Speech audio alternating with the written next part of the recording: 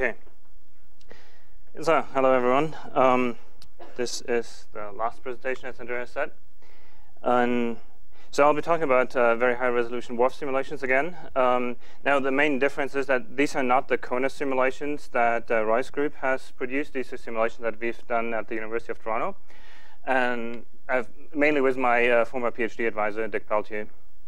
I actually work for a company, a Quanti, now in Waterloo. We do hydrological consulting, but I still do climate projection and regional climate modeling. So I'll also talk about convective extremes and extreme precipitation. But before that, I'll briefly touch on orographic precipitation, because the region that I'll be focusing on is Western Canada, which is strongly dominated by orographic precipitation. And mainly for winter and fall precipitation. Then I'll look at precipitation extremes, also in winter and then in summer. So in summer, especially in the Canadian prairies, they are dominated by convective precipitation. But both orographic precipitation as well as convective precipitation, of course, benefit from very high resolution. That's why I include both of it. And then at the end, I'll get to the climate change signal in convective precipitation. And there I'll be focusing on the prairies. OK, so but first, a little bit about the model setup, the domain that we're looking at.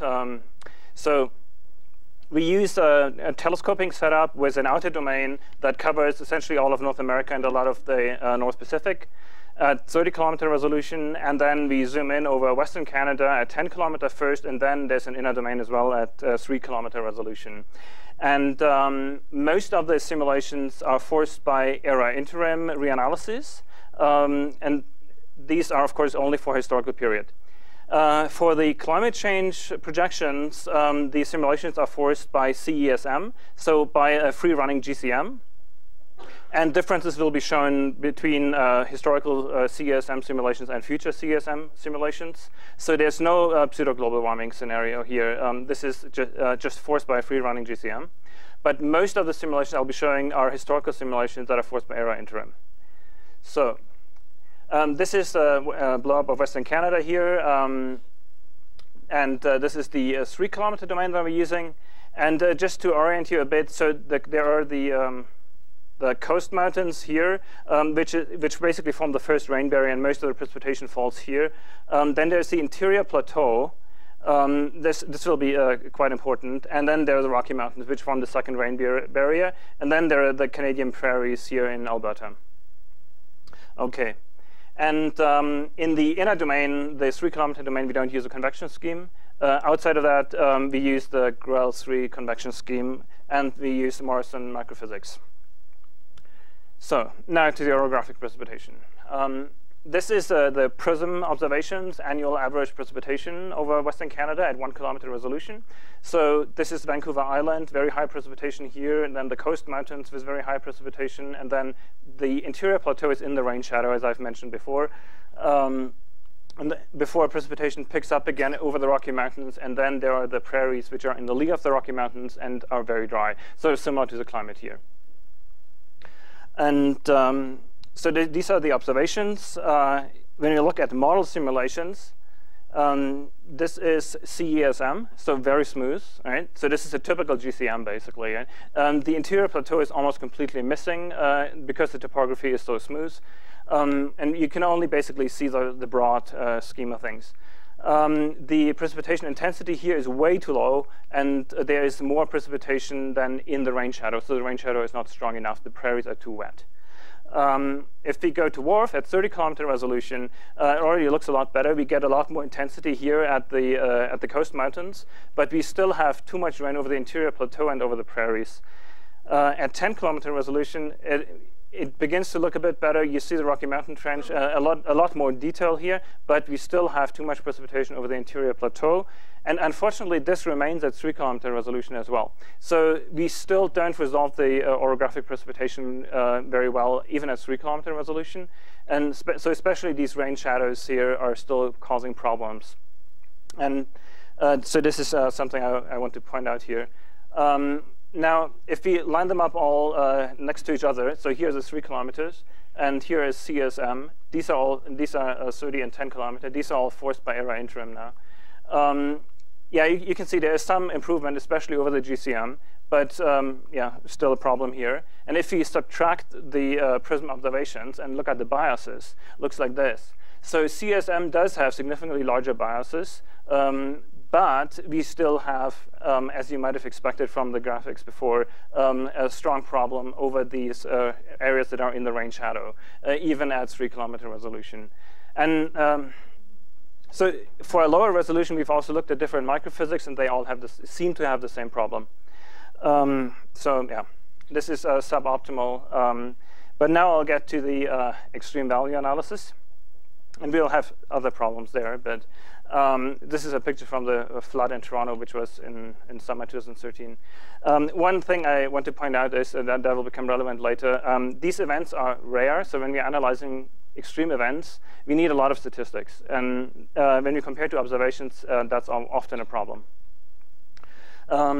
This is the same layout as before, but now I'm showing the extreme precipitation and not mean precipitation. So extreme precipitation is here defined as the day with for each grid point, the day with the highest precipitation in the year or the season that we are looking at. This is for the year. And then the average for each year these days over the entire simulation time period, which is 15 years here for the WRF simulations. And so it looks very similar to the mean precipitation, but it's much noisier, of course, because these are only for each grid point only averages of 15 points, right? Or 15 samples in time. And unfortunately, I would like to show you the biases here, but we don't have gridded observations for extremes, right? So yeah, no gridded observations, and we have to use rain gauges, basically. So we have to compare to rain gauges. And these are all the rain gauges in Western Canada that are maintained by Environment Canada and are accessible as a homogenized data set. And so there are quite a few here. The problem is, of course, if we only have a 15-year model simulation and we just compare a grid point to the closest station, we only have 15 years, 15 samples. You can't really do statistics with that. So what we have to do is to pool these data somehow. But because the climate here is so heterogeneous, we cannot just pool all the data together. So we have to pool stations that are similar in some way in a climatological sense. And so I've applied a clustering algorithm to identify stations that have a similar precipitation characteristics. And so same colors here are stations that have a similar seasonal cycle of precipitation. And there is some geographic dependence, obviously, even though in the clustering algorithm I didn't use the location. They just turn out to be like that.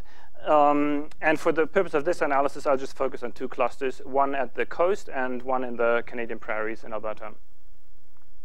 And at the coast, the clusters tend to be relatively small because the characteristics are very variable.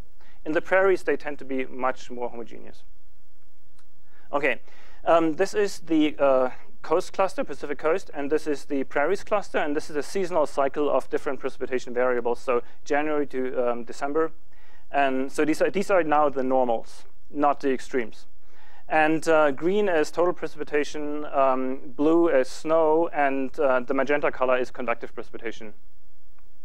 And the dots are observations, so from the stations, whereas the lines are the model simulation. And different line styles are different resolutions. So 30 kilometer is dashed, dotted is 10 kilometer, and the solid line is the 3 kilometer simulation.